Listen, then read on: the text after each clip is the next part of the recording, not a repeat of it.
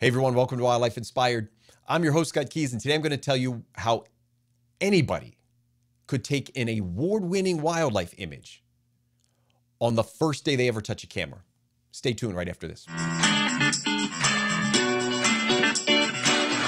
this video's 5 minutes. You got to watch the whole thing. It's not going to be very long. It's a quick thoughts. It's kind of a follow-up to a video I did earlier on the skill and talent of a wildlife photographer. Just kind of questioning, like, what is our real skill and talent?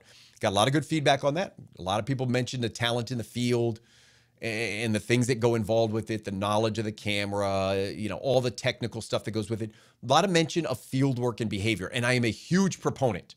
I don't think I clarified it enough in that video. I'm a huge proponent of those skills. I absolutely believe that those skills can enhance your photography, and also understanding the behavior of your subjects can really take your photography to the next level.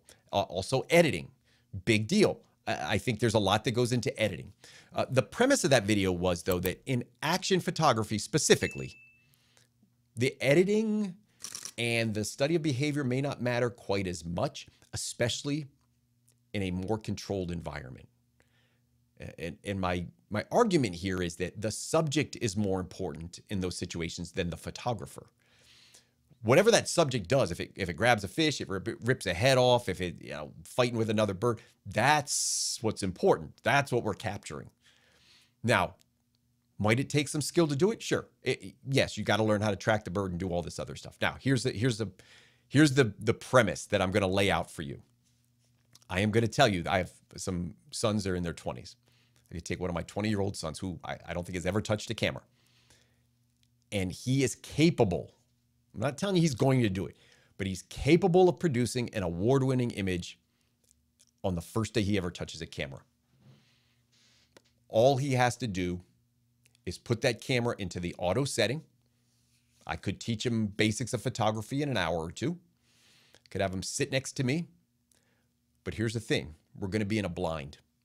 We're going to be in a photo blind designed for wildlife photography. And I'm using that term very loosely. For those of you who follow the channel or know me on Instagram, you know that it is one of my pet peeves. People that call it wildlife photography with animals that are not really wild.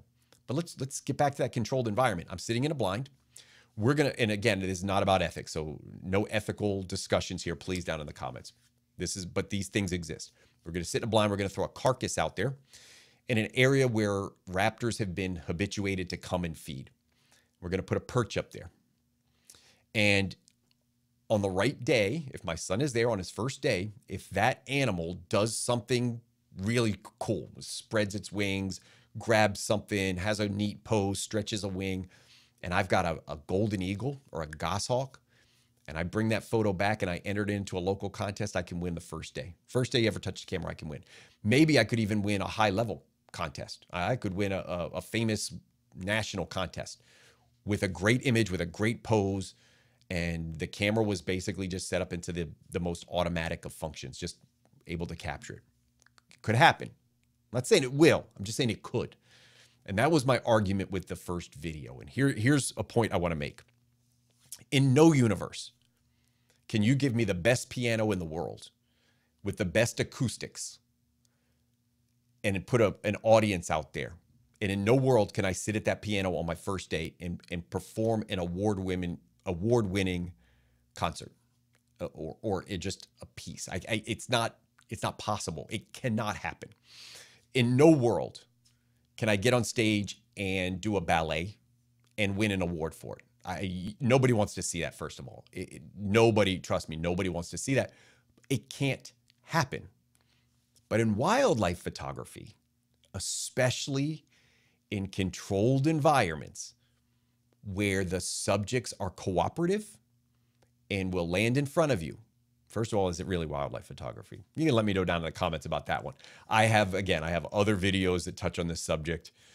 You probably hear my bias coming through pretty strong. But it is possible that in that controlled environment, somebody with no experience is capable of producing an award-winning image. Not likely, but possible. And I gave you two scenarios that in no universe is it possible to happen. So when I started this video and told you, Somebody on day one could produce an award-winning image. I just want to follow it up with this video and tell you it can happen. Think about what I said. It's going to be hard to argue. You can go down there in the comments and argue with me. Going to be hard to do. That is not to say that talent doesn't matter. A lot of people in that first video mentioned, what about the field work? What about the study of behavior? I am a huge proponent of that. I honestly believe one of the biggest assets that people have in photography, and one of the things that separates them away from all the others, is patience and time in the field. Because in wildlife, those opportunities have to happen. Now, here's the thing. In those controlled environments, all of that gets accelerated. I don't need 1,000 hours to get that magic shot. I can sit there for 4 hours because I know it's going to occur in front of me. True story. I'm going to post an image over here. By the way, not a great image. I'm not super proud of this image, but pretty neat experience. I've been doing hawk watches for 7 years. I go up there at least 20 times a season, and I photograph raptors. It takes me, oh God, I can't even imagine how many hours a season to get 10 or 15 good images. So I get about one image per outing. There's some days I get nothing. And these raptors can be really far from the distance, but I can go up there. I could go up there every day, and I could almost never get a golden eagle shot. Now I got one this year. I was really happy. It was more about the experience than the shot. I kind of blew it out in the field. Wasn't prepared for this. I was shooting songbirds, and this thing popped up.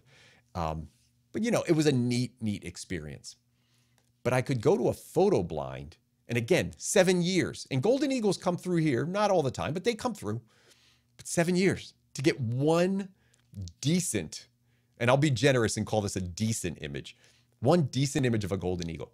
There are places I could go and pay money and sit in a blind and get a golden eagle shot better than that in the first hour. It is possible for that to happen. So yeah, if you are and I'm going to say this, true wildlife photographer, meaning you are doing this in the wild, then it becomes much more challenging. And it does require a tremendous amount of skill and talent, a lot of that field work, not just technical work.